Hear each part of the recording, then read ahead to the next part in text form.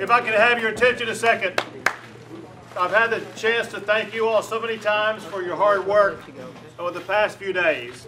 But a person who's enabled us to be able to have the resources we need is the President of the United States. Mr. President.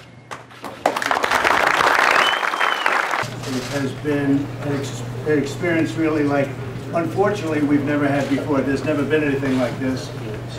But it's showing some tremendous love and coordination, and so many things are coming out in Texas.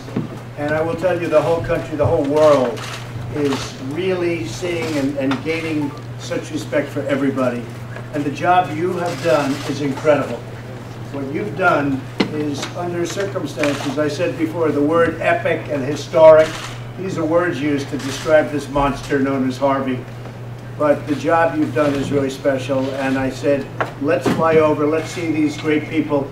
Nerve Center, you're really the nerve center, and we appreciate it very much, and millions of people appreciate it, that I can tell you. But the world is watching, and the world is very impressed with what you're doing.